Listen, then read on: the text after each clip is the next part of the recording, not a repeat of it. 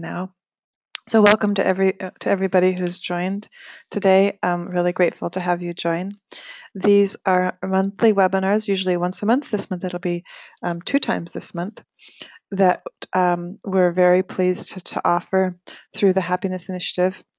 Today we have Dianna Dunbar, who is a licensed therapist and mindfulness coach, has been working for about 20 years in this field and has found that mindfulness really is a wonderful gift towards a happier state in psychological well-being. On next week, on Tuesday, we will have some women talking from Vermont, where, like Maryland, it's one of the only states that has adopted the genuine progress indicator in lieu of just genuine gross domestic product to guide their state. So we're very excited about that. They're using the genuine progress indicator as well as the gross national happiness index. These talks were inspired from a conference that was held at the United Nations last year in April, where the government of Bhutan and the Secretary General of the United Nations brought together academics, politicians, and nonprofits from around the world with the mission of launching a global happiness and well-being movement. And we were very, very pleased to be able to attend that conference and to be part of the working group. We've been doing this work around gross national happiness and the happiness and well-being movement for a little over 3 years now. Our organization is called the Happiness Initiative, which you can locate online at happycounts.org. So that's in terms of your happiness counts. So happycounts.org, where you can learn about other webinars that we're doing. You can give us feedback on these webinars, and you can also take the Gross National Happiness Index and get an idea of your own personal well-being. So that's a little bit about what these talks are, where we come from, who we are, and now I'm going to talk a little bit about the logistics for our talk today, and then I'll be handing it over to Dianna, who will talk for about 30 to 40 minutes, and then we'll do question and answer. So regarding that question and answer logistics, you see on your screen, you should see a little control panel, and there you can ask questions. So there's 2 ways you can ask a question. You can raise your hand, and if you have a headset, I encourage you to do that, because that way I can open it up and you can ask that question verbally, which is nice to hear your voice. The other way that you can ask a question is you can type it into the question box. If you have a question during her talk, Dianna's talk, please just go ahead and type that question, and I'll field those for you and for Dianna as we're going along. And when you have a question and answer part afterwards, please raise your hand. Typically what happens in the question and answer period is it takes people a little while to ask questions. So I end up asking the first few questions. And then when we get to the end of our time, a bunch of people have questions to ask. So I really encourage you to raise your hand or to ask your questions early in the Q&A part. So it's not just me talking. This is really about interaction. Our last talk was with John DeGraff, and one of the things that I loved that happened in the Q&A part is there was some interaction, so people were giving more information, and that is part of the point of these talks, is that we share and we learn. So the last piece of the logistics is these talks, these webinars are recorded. You will be able to access this recording and recordings of the other webinars that we've given through Basecamp. And the way that you do that is you just shoot me an email and I will give you access to Basecamp. And I'm going to put my email up on the question and answer part, so you'll have access to my email, as well as the URL for the Happy Counts website, the Happiness Initiative's website. So now I'm going to turn it over to Dianna. Dianna, thank you so much for giving this talk, and we're really looking forward to hearing about mindfulness for a happy life. Thank you. I'm very excited to be here, and very excited to talk about what my experience has been as a psychotherapist and as a mindfulness coach in the last nearly 20 years. And so I wanted to go ahead and talk to you about what I know about mindfulness and happiness. So the name of my company is Mindful Experience, and what I've found through the years is that I'm able to help people achieve results through just one thing, awareness. And from my study and practice of mindfulness, it became really clear that the more I can help my clients become aware, the more powerful they can become in their life, and the more results they'll have in the areas that they're looking for results. So, show you here.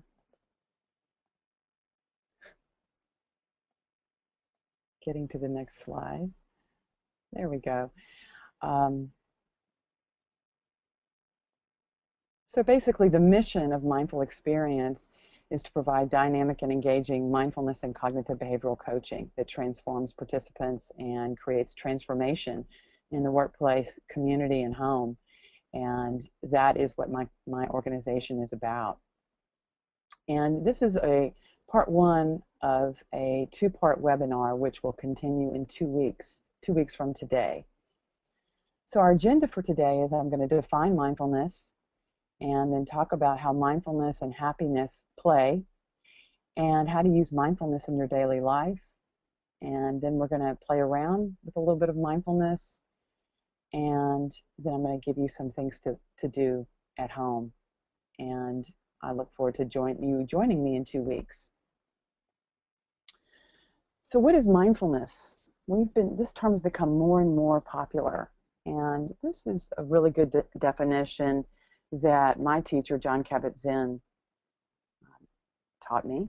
And it's very simple: paying attention on purpose, moment-to-moment awareness. And what I've been teaching now for about 16 years is mindfulness meditation. And so meditation, most of you may know, is a practice of concentrated focus upon a sound, an object, upon a visualization, upon the breath, movement, or attention itself. And we're going to practice breath awareness today.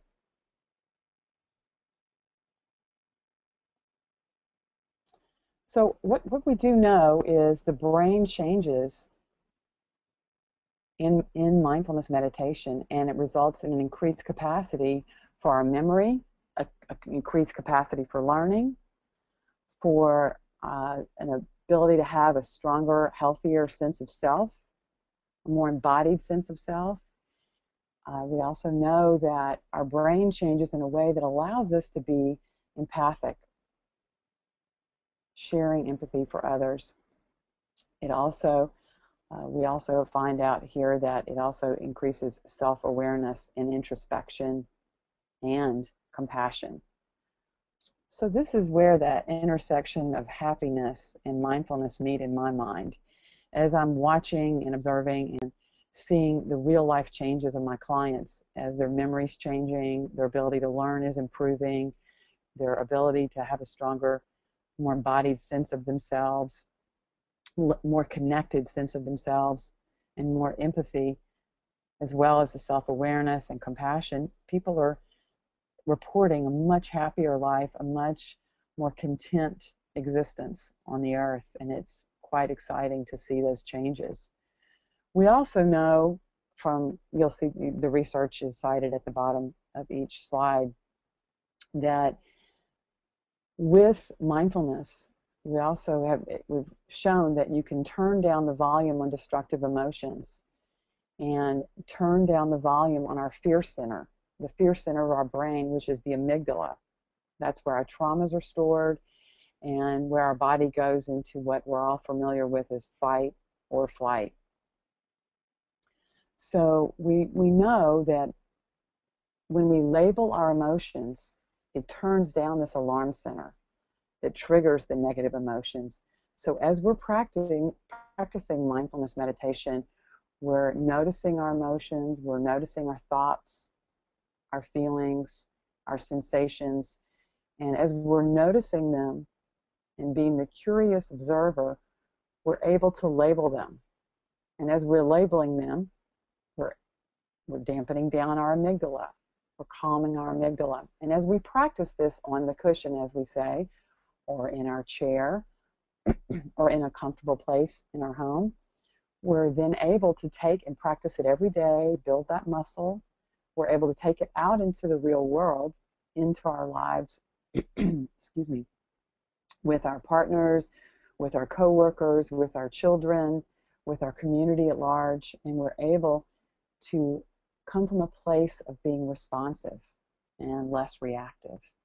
And that is quite exciting, and that is changing the quality of our life and increasing our ability to get out of a place of fight or flight, where I like to say the aperture of the lens is very, very small and narrow, and the focus is very narrow, which is what happens to our body when we're in fight or flight. So we're able to open very slowly the aperture of the lens and see 180 and then see 360 and see all of the world that's available to us and all of the things that are available to us, and allow our bodies to get into a more responsive mode so that we can come from a place of calm, peace, and center and homeostasis and move from that place as we move through our lives.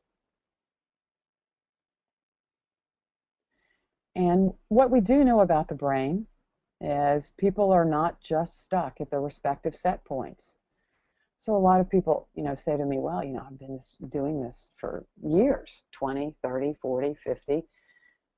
I have family members in their 60s, 70s, and 80s saying, oh, I've been doing this for so long. How am I supposed to all of a sudden change to be a less reactive person? There are certain things that just trigger me. I don't think I can change that. Well, we know, and I know that most of you have been hearing more and more about the neuroplasticity of our brains, and it's becoming more and more prevalent information. A lot of studies have been done at many places. University of Wisconsin is a place that Richie Davidson, who's extremely well known, has been doing a lot of evidence-based research to show that we can take advantage of our brain's plasticity and train it to enhance these qualities. So it's quite exciting.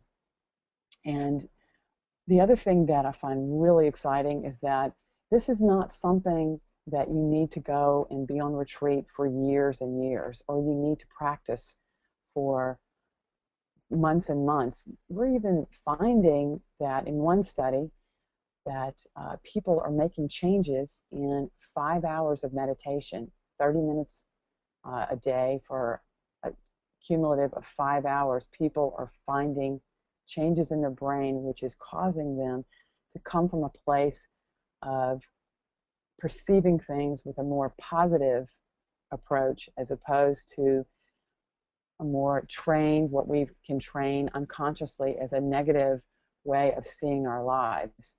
So in a short period of time, and I've seen it so many times in my practice of working individually with people and working in groups, that in the second and even third week of an 8-week program that I teach, people are reporting significant changes, and I'm seeing the significant changes on their face, expressed in their life, expressed in their relationships, expressed in what we call in my business, the presenting problems, the areas that they come to me for, whether they're work stress, difficulty sleeping, angry episodes that are causing problems in relationships, physical pain, anxiety, depression, dysphoric mood. So it's quite exciting. So I want to make sure that everyone knows this is not something that requires months and months, but you can start practicing today and start seeing results by the end of this week, which is quite exciting. And I strongly encourage you to go ahead and start practicing so that we can talk about this in 2 weeks. So let's go ahead and practice breath awareness. It's one of my favorite pictures here. These adorable children doing what we've all done, practicing using our breath out in the gorgeous nature. So let's go ahead and take a moment here right now and practice breath awareness. And I'd like for you to go ahead and notice the inhalation, that millisecond pause, and the exhalation. So make sure that you're in a comfortable place Your feet are on the ground. You're feeling your body, feeling the back as it rests against wherever you're sitting, feeling the backs of your legs wherever you're resting, feeling your hips, noticing your feet, and just beginning to gently take a moment now to notice your breath. Notice where it's coming from. Notice where it's most prominent. Notice if it's prominent for you in your belly or if it's prominent in your chest. So bring your awareness to this area and begin. You may want to even put your hand on your belly or your hand on your chest to notice the rise and the fall of your breath in your body. So let's go ahead and practice breath awareness. And what I'd like for you to do now that you're really present in your body, or more present than you were 2 minutes ago, begin to feel your inhalation and notice it and follow it all the way to where it arrives at that pause, that millisecond pause that exists right before, and you'll feel it and notice it, your exhalation. So let's notice gentle, you're not forcing your breath, you're allowing your breath to be very natural. Let's notice the inhalation, the pause, and the exhalation for the next 7 breaths. So I'll allow you the time to do that.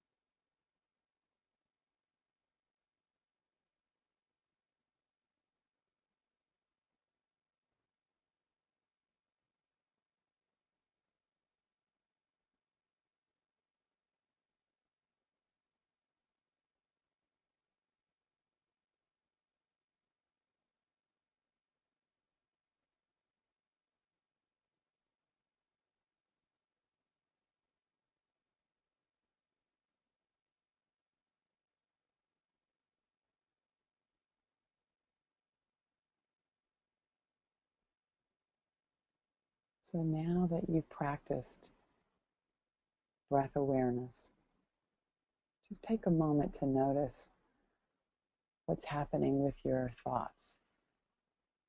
Notice without any judgment and with complete patience and acceptance, what happened to your thoughts? Did they slow down? Did they speed up? Did the quality of your thoughts change? And just answer that question to yourself. Maybe write it down, write the answer if you want. And then tell me what you noticed in terms of your emotions as you were practicing this breath awareness. Did you notice your emotions change in any way? Did they increase or decrease in intensity? Did your emotion completely change to another emotion? So from maybe sadness to peace, or from peace to contentment or joy. You just be aware. There's no right or wrong answer. I'm just asking you to be curious and to track what is happening to the best of your recollection. And then if you could make note right now in this moment of what you noticed in terms of your body, how it feels now versus how it felt at the beginning of practicing our breath awareness. If you noticed any changes in maybe particular areas where you might hold constriction or tightness. So it could be your shoulders, could be your jaw, could be your back. So noticing overall changes. And again, there's no right or wrong answer. We're just noticing what is in the last 2 minutes practicing breath awareness. So I would like to stop right here and ask if there are any questions and invite you to either type your questions, which I can see, or you could come in and Laura will let you come in and ask a question or two, because I want to capture this in the moment as best as we can to know what people's experience was like. So we have one question from Denise Layton, who asks, does this work for people in the autism spectrum? You know, I don't have personal experience with that. I think that's a really good question, Denise. But I have worked with actually two parents that have worked with their children. So I haven't worked with the children directly, and I haven't worked with an adult, but I've worked with parents that do practice this with their children, and they do say that their children feel calmer and feel it more at peace and are able to de-escalate when the child becomes escalate, have some form of escalation with maybe anger or tearfulness. So that's the best I can answer the question, because I've not had direct experience, only via adults I've worked with as they've worked with their children. Okay. And then Denise has a follow-up question, which you may have already answered, but what about schizophrenia and anxiety coupled with somebody on the spectrum? Would there be any modifications that you would suggest around mindfulness for somebody on the autism spectrum with schizophrenia and anxiety?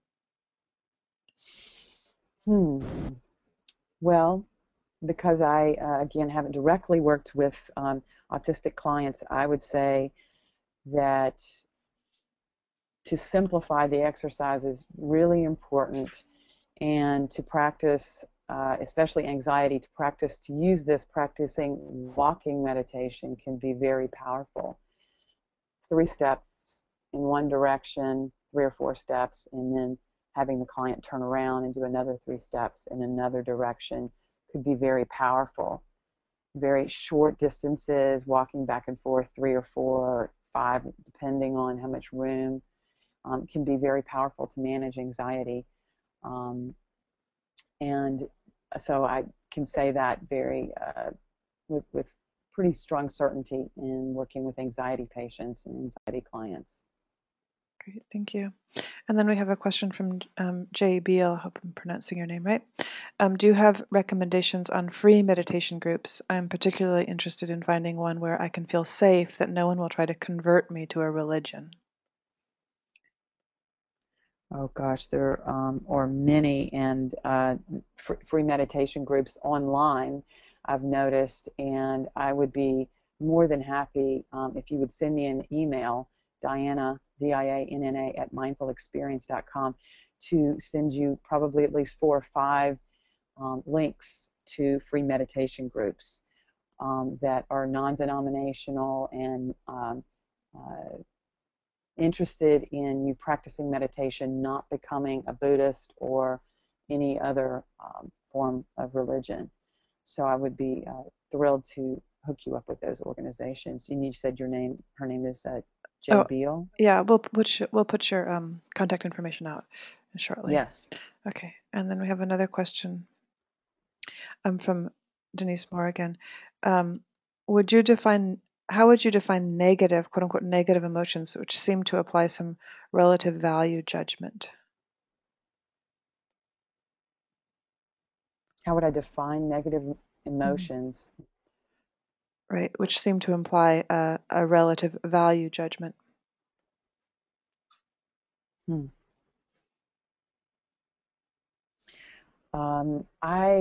I don't find that emotions are either negative or positive. And I find that destructive, actually. I think that if we can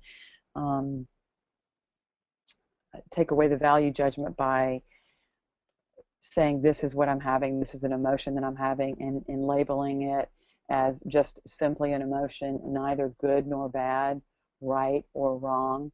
And that is the essence of practicing mindfulness meditation, is to find the middle ground and to find the non-judgmental place that exists inside of all of us.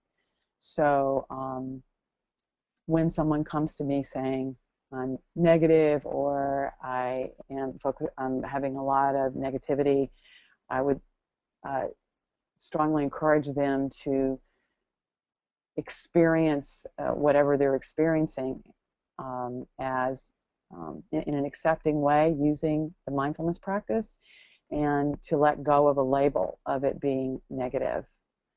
And hopefully that's helping you, Denise, in answering the Okay. question. If not, please, Yeah, she please just let me know.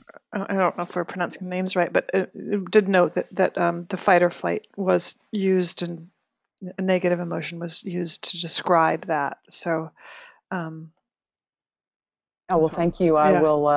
I will be more aware of that when I present and watch my language more closely. But Yeah. yes, I appreciate you bringing that to my attention. I just want to note here that I've been doing this work on sustainability and happiness and sort of world changing, and that public learning is a big key identifier of whether or not we are being true to who and what we are in creating a new paradigm. So thank you for that public learning, Denise and Dianna. So we have another question from um, William Nelson. Should you have a goal in mind or just let it happen? I would say not having a goal in mind is ideal. The goal, if there is such a quote unquote goal, would be to allow what is to be.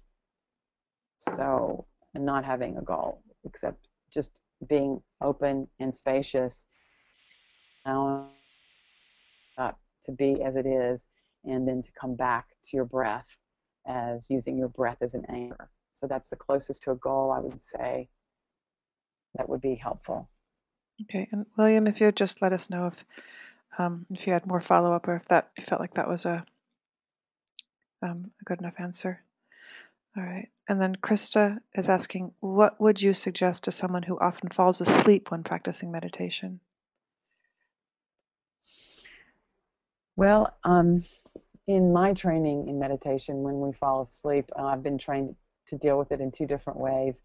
And depending on the person that I'm working with and their issues, I have a lot of clients with chronic illness and chronic pain, and I ask them to really closely monitor where they are with their pain and their illness. And it might be an indicator when they're falling asleep that it would be really powerful for them to take that as a message and to go ahead and relax and allow themselves to take a nap or fall asleep, and then come back to the meditation, because mindfulness meditation is about falling awake to what is, and then and to use their best judgment and discernment, and to know that sometimes um, falling asleep is a way of, in some cases, us really wanting to distract ourselves from what we're needing to pay attention to.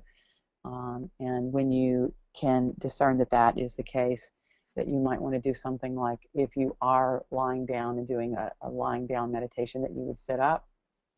And if sitting up is not, and rolling your shoulders back and refreshing your posture is not helpful in bringing you to a place of wakefulness, then I would say standing up and trying, which is what we do often on retreat, can be very powerful to bring yourself to falling awake to what's happening inside of your body and in your mind and in your emotions.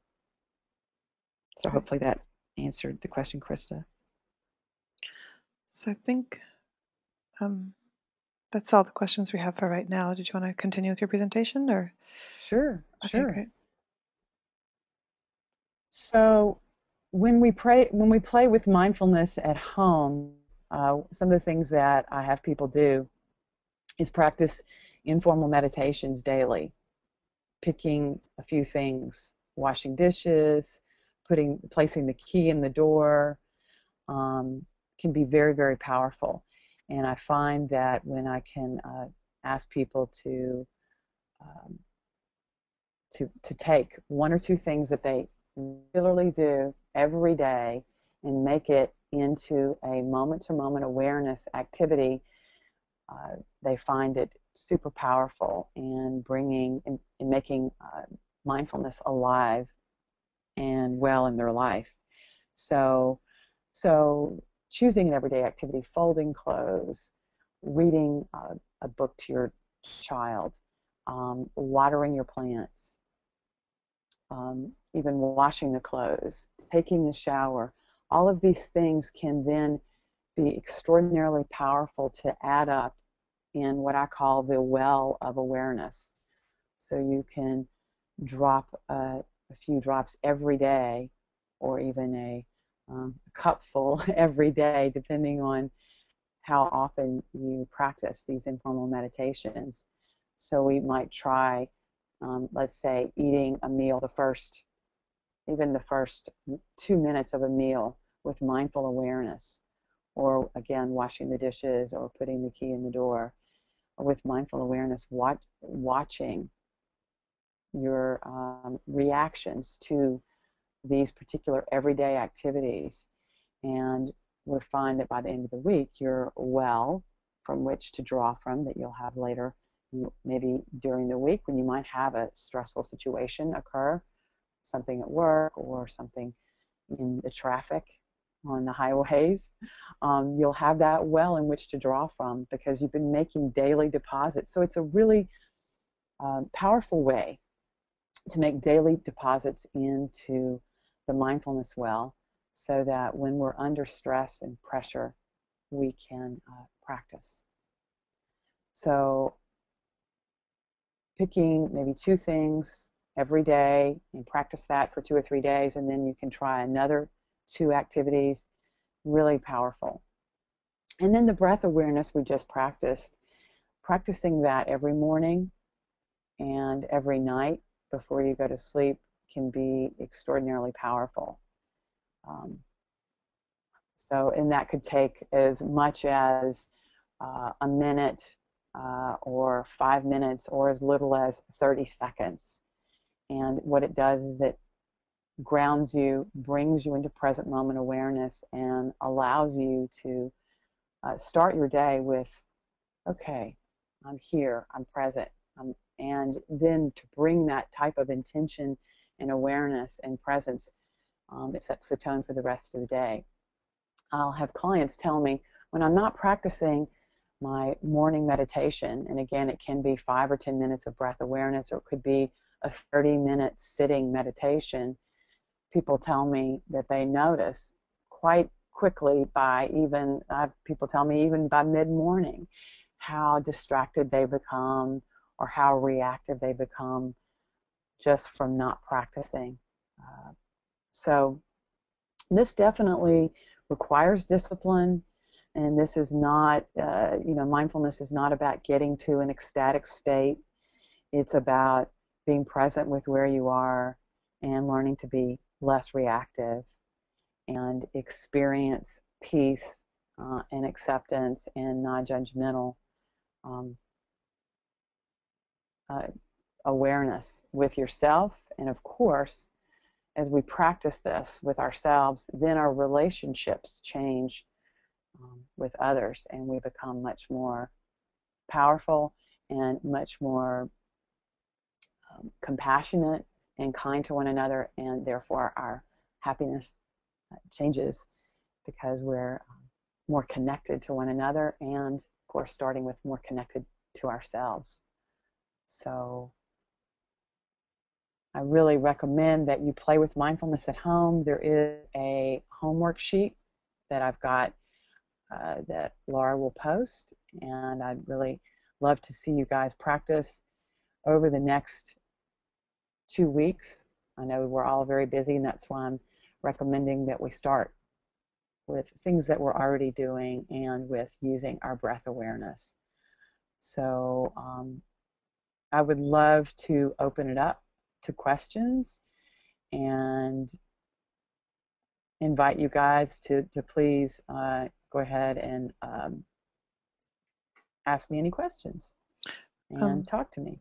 Great. So if you want to go ahead and leave the main slide up, that would be great, so we can see that. Perfect. So we have a question from William Bear, and then I actually have a question after that, but if people would like to ask more questions, that would be wonderful. So William Bear asks, adverse childhood experiences impact a large number of people. How can this meditation change the brain of the adult who has these experiences?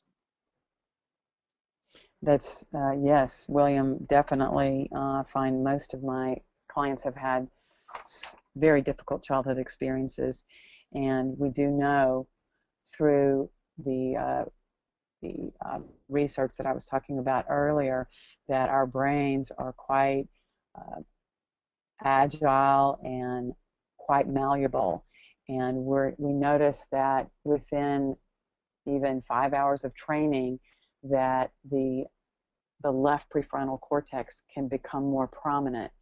What we know about the left prefrontal cortex is that it is the part of our brain that allows us to feel pleasure and to feel good. And it also allows us to perceive things in a more positive view. So, and most of us kind of, when we get in, when we have negative childhood experiences or difficult childhood experiences or challenges in our childhood that might set the tone for the way that we react to our lives, that with practice, with mindfulness practice on a regular basis, we can start to change our brain where it's not so tilted to the right prefrontal cortex, but more to the left, so that we can start to have a screen, a positive screen through which we see our lives and see experiences, so that they're not so intensely painful, and we come from a place of presence instead of our framework from our childhood. Just hopefully that makes sense to you, William. And I do encourage people to get online and to ask questions live. I'd love to hear, to have a back and forth live if you'd like. Okay. And all you need to do is just raise your hand to do that if you have a headset that works out well usually. If you don't, then we often will get feedback. So my question for you, Dianna, is oftentimes I've noticed personally, and my Dharma teacher talks about how once you start a mindfulness practice, um, oftentimes instead of having a sense of peacefulness or getting to peace, as you said, you get to a sort of a overwhelmingness. It's like all of a sudden, all of the things and the feelings and the thoughts that we've been managing through, television or drinking or conflict, they all come up, and that can be sort of a disincentive, it seems to me, for a mindfulness Mm-hmm. practice. So we could address Mm-hmm. that. Yes, absolutely.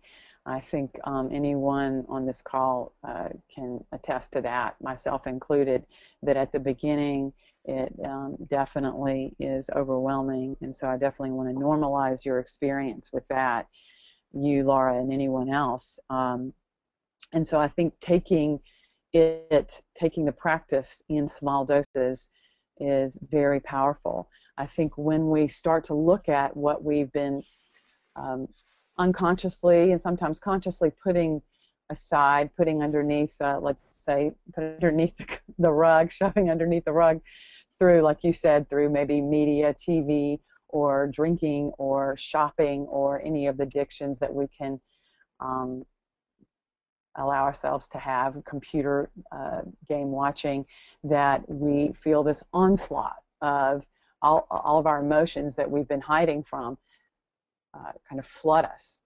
So I would say to take it in small bites, to practice, to take breaks. So I don't recommend you, as a beginner, to sit with a lot of intensity for a long duration of time. I recommend that if the intensity comes up, that you're present to it, that you, if you can, notice what thought or emotion or experience or memory triggered it.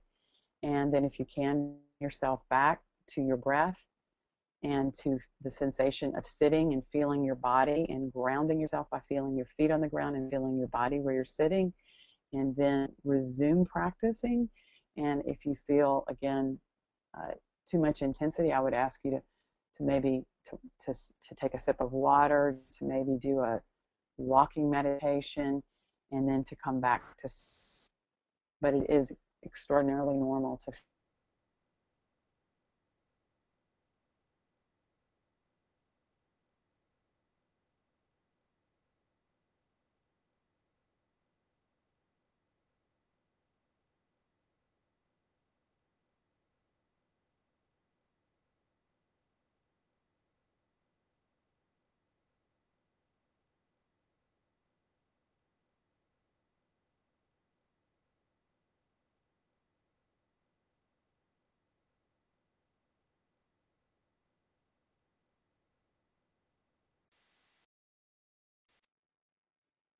I'm not hearing you, Laura, so I Right. So can you hear don't me know if now? you're I'm there. sorry. I'm sorry. That was my IT there. Yeah, That I can so hear you. Dennis said, could you speak to how to apply mindfulness thinking more as a prophylaxis than a curative? That is, as one moves through each day.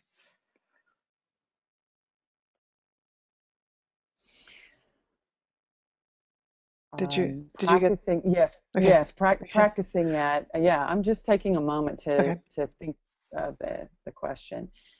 So practicing it daily to and not being curative, I think, is very powerful. And practicing it again using simple, everyday mindfulness meditations or mindfulness moments through, uh, again, watering your plants or breath awareness as you do something pleasant like drink a cup of water, drink uh,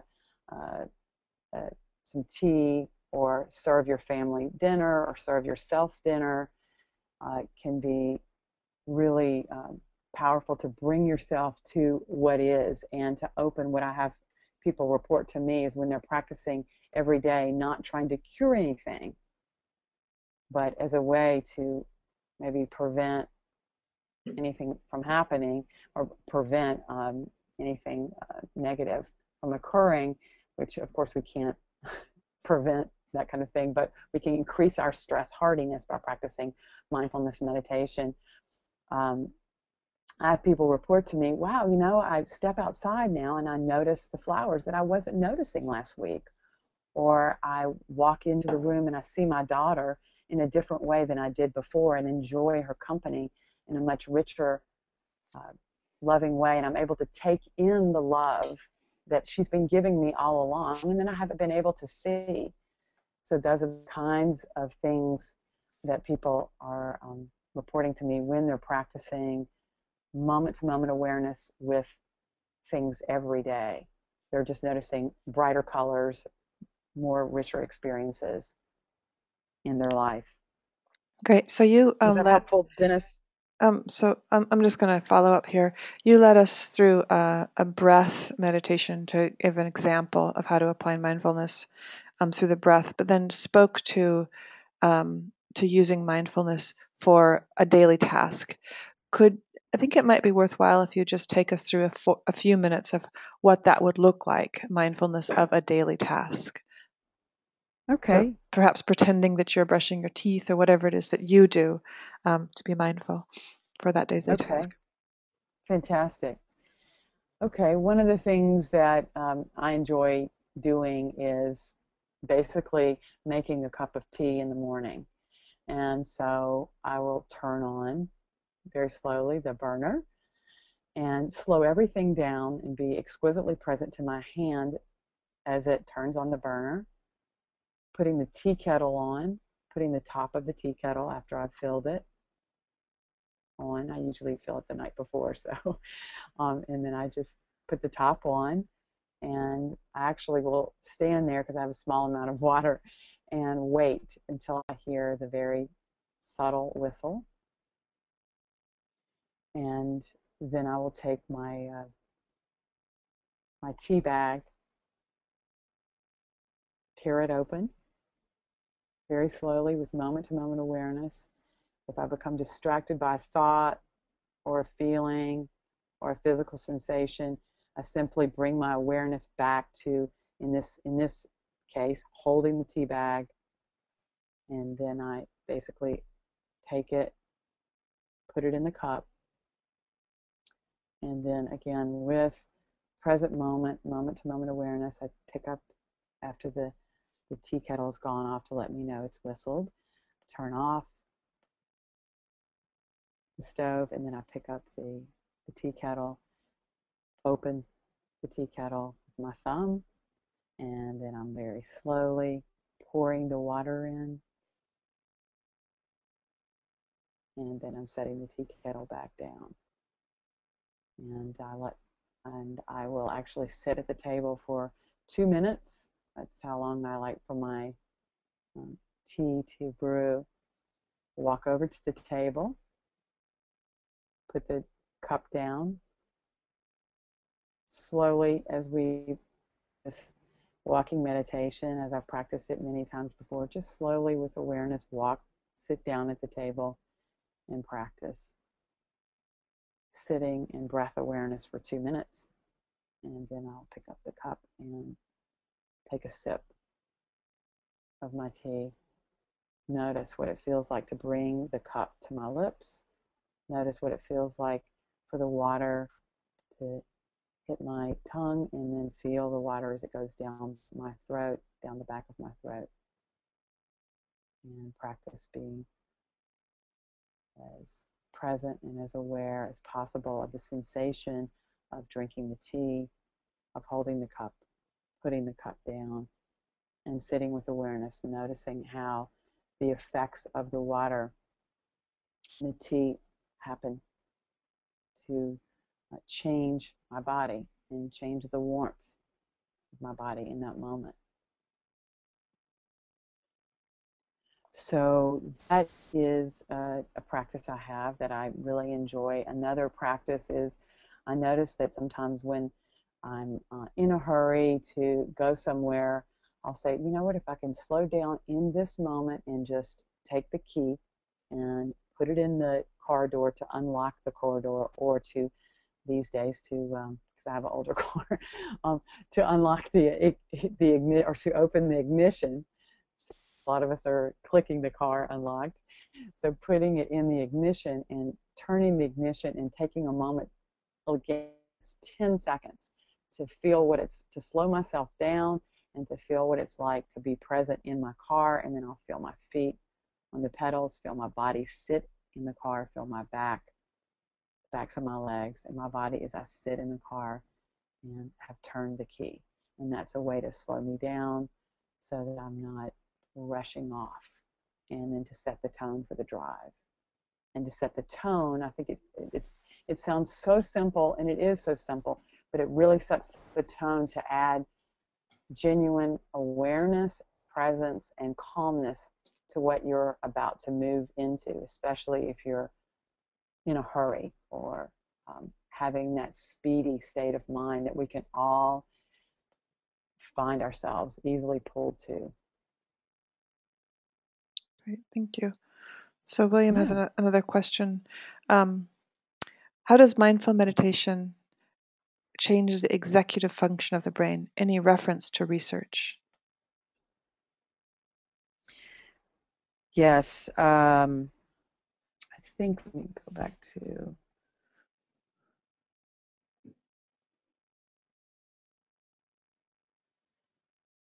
you'll notice here on David Cresswell's work here at the Center for Psychoneuroimmunology at the UCLA study, there's some information there. And then also in Psychiatry Research Neuroimaging 2011 study here,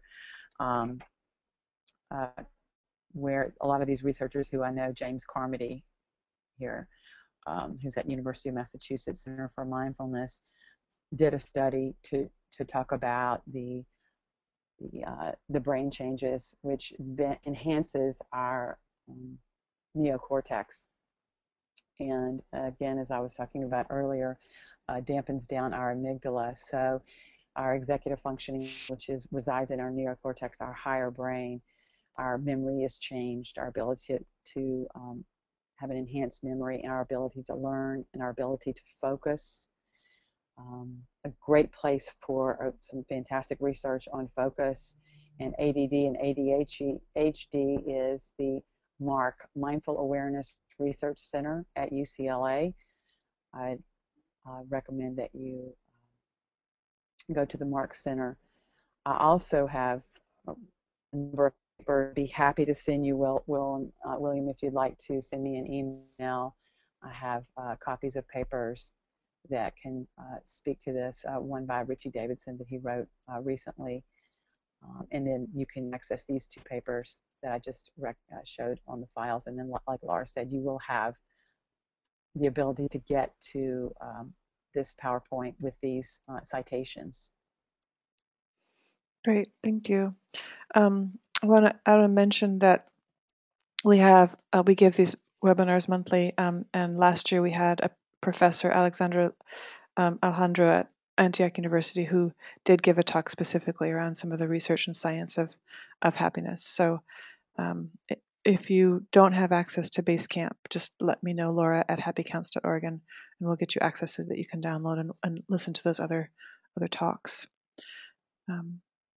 So Dennis asks a question: your description does not seem to include any externalities that do intrude on our awareness. How do you bring mindfulness to that experience?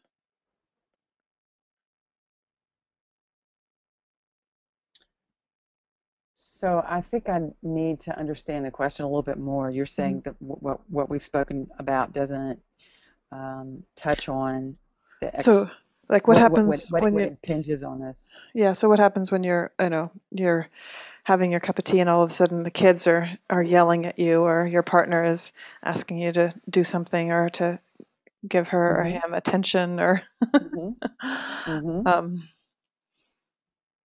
So through regular meditation practice, we find that people are a lot less reactive when, for instance, I'm in the middle of drinking my tea and my partner runs in and says, "Hey, I need you to do this right now. I'm in a huge hurry."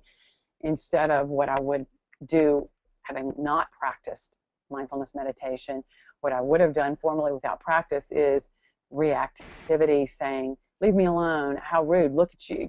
Don't you notice I'm sitting here trying to, enjoy tea?"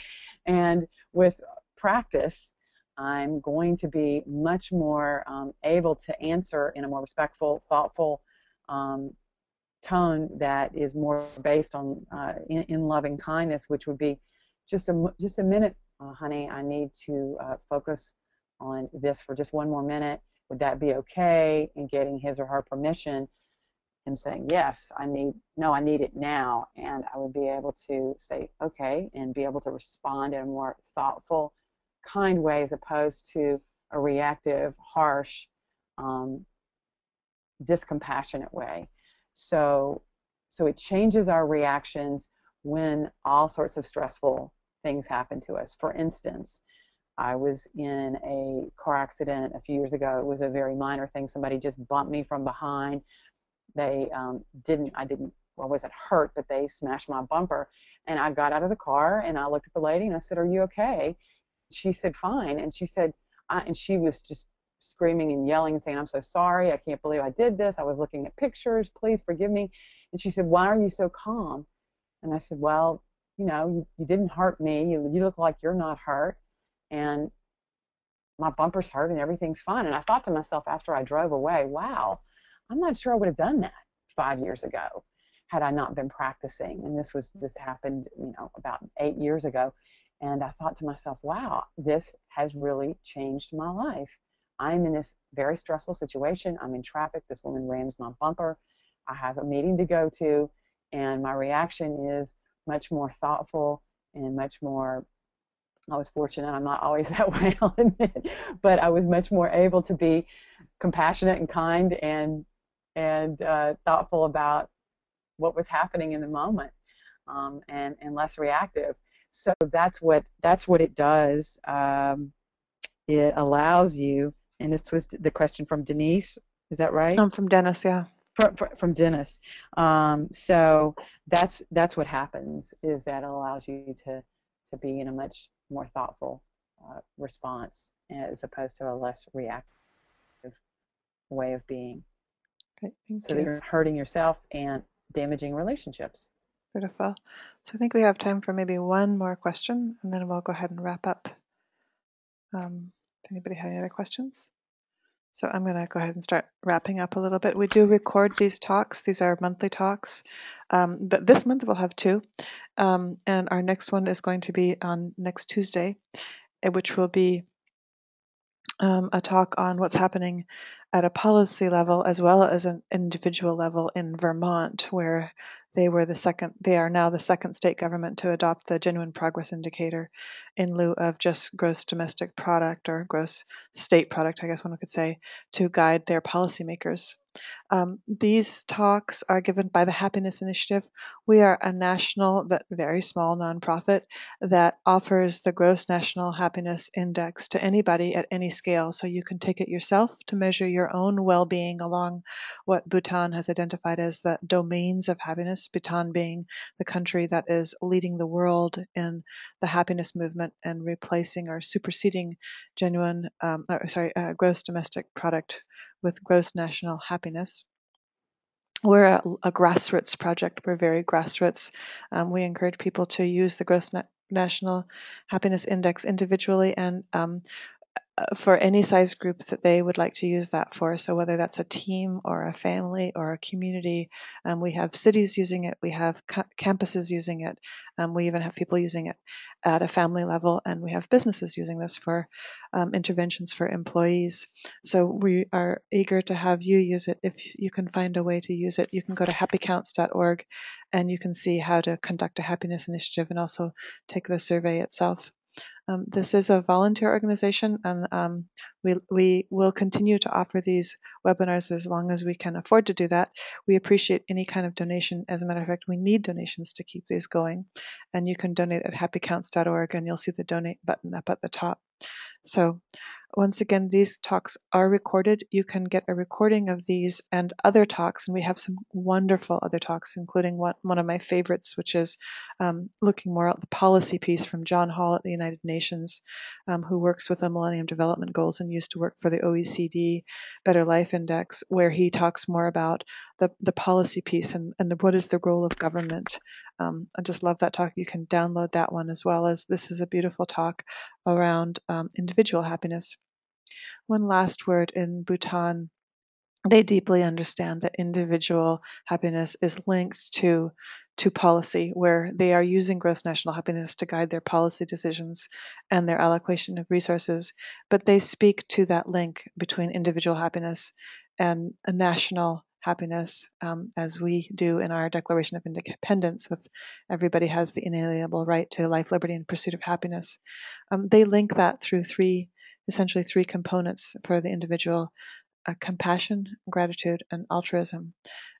Science shows us and has demonstrated that mindfulness is a path towards compassion. And when we talk about compassion, we define that as doing something when you see somebody hurting, and that starts with the self. And that mindfulness practice is probably the greatest gift that you can give to yourself and to others in doing this work to make the planet a better place and to make yourself and others better for now and for the future. So I'm really very thankful for this, Dianna. We will be having another webinar, part 2 on this. We'll let you know when that is. It'll be in 2 or 3 weeks. So that'll be up on our website at happycounts.org /talks. You can look to it through the webinars link. And thank you to everybody who's attended. Again, if you would like to have the recording of this, I'm going to put my name up. And if you didn't get Dianna's email, please just email me and I'll make sure that you get connected. And thank you to everybody who attended and sending me email. So I'm going to unmute everybody so they can say goodbye, which makes for a very loud call. So I'm unmuting people so you can say goodbye. So goodbye to everybody. Thank you. Getting unmuted so you can hear. It gets real loud here. So, all right. Thank you to everybody. Bye. Thank you. Bye-bye. Thank you so much. Thanks, Laura. Thank you, Michael. Okay. I'm going to call you in a few minutes. Super. Okay. Thanks, Thank you. Laura. Thanks, Dianna. You're welcome. Thank you so much. All right. You can see if we didn't have it muted how loud it would get. All right. Good night and goodbye. Thank you, everybody.